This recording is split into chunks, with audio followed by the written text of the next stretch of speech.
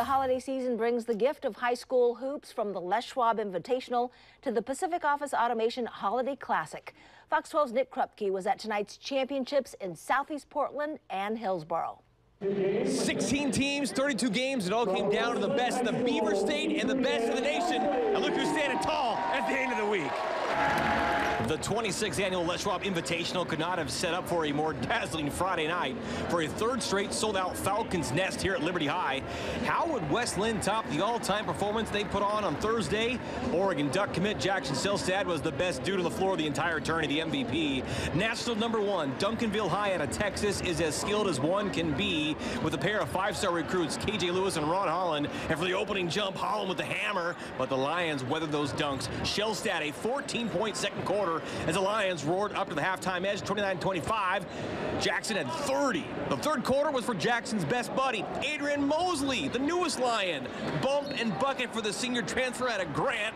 The kids from the mean streets of West Linn went up double digits the rest of the way. The Lions' home crowd in Hillsboro all in to fall in. Max Juhala beating the buzzer to close the third with the three, 50-37. And the unbeaten West Linn Lions remain just that, 62-50, carrying the LSI trophy back home down the 205 after downing the defending national champs from Texas. This is the next best thing to winning the state title, which just may come this March. This means everything to our team. You know, nobody thought we would come in and win this, but I mean, we just shocked the world kind of, and we came out and showed everybody how tough we are. Man, this is still surreal to me. That's the #1 team in the country. We just beat all local talent from West Linn, Oregon, just kids that worked hard and proved everybody wrong. Everyone's a winner at the LSI. More than $2 million raised for the week-long event will be donated to charities. Maybe Bronny James winds up choosing to play college ball with Selstad and the Ducks. The Pacific Office Automation Holiday Classic is about as classic as it gets around here. 5 brackets, 4 PIL gyms in 3 days. In the final, saw the best from Washington and the best in the nation, the Diamond Bracket Championship. WIAA #1 Camas defeated Clackamas at the buzzer the day prior. The Papermakers working to churn out more magic against Sierra Canyon, the all-star team from Chatsworth, California, as 5-star point guard and USC commit Juju Watkins, along with the forward McKinley Randolph. She is the daughter of former Portland Trailblazer Zach Randolph. Zebo in the gym at Franklin High. Watkins is a slinger, the #1 rated kid in the class of 2023, so pure with plenty of range. Juju had 23 points.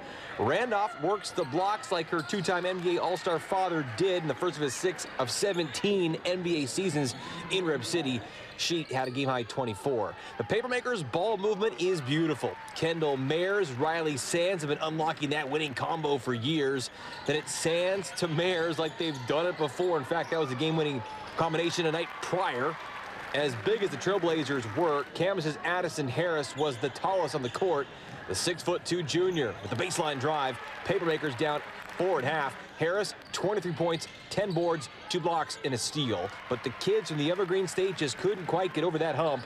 Great run by Camas to make the final, but Sierra Canyon was too steep to overcome. 58-53 to win the POA Holiday Classic.